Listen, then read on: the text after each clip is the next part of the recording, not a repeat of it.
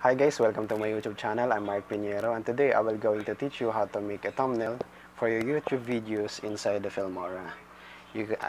Today I'm using a latest version of Filmora 9, but you can also use an updated version of Filmora. And if you want the latest version of Filmora 9, then you can scroll to my videos on my YouTube channel, and I will put the link down below of the tutorial so you can download it and install it to your laptop or PC. Okay, let's jump into my laptop and let's begin the tutorial. Okay, I'm here at my Filmora. Just the picture that you want. Then drag it to your timeline. Make some color correction.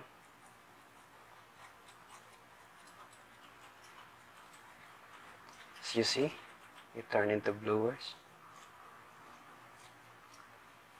And now, just the titles. I choose this one, title number 2. Then delete the text below. Change the title according to your video.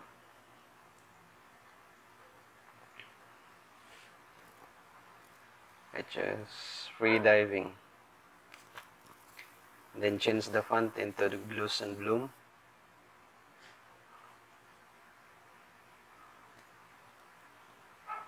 This is the font that I want. I downloaded its font from the internet. Then customize it, make it bigger. Just the gradient fill, just the color. Then the blurriness, angles. Okay. Then text border, just white. Text shadow, the black at the back of your text. Distance, the blur of the shadow. Then the spacing of the font.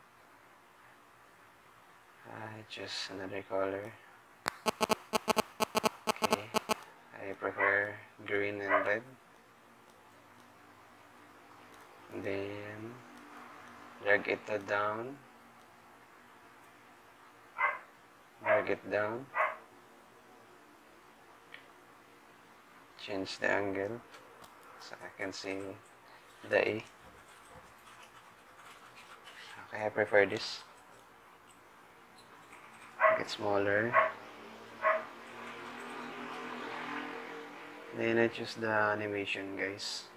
As you see, the animation. I don't want the rectangle box to be full.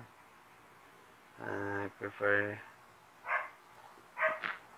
this one. This, as you see. Then take the snapshot. Okay, the snapshot is here. Right click and see the location.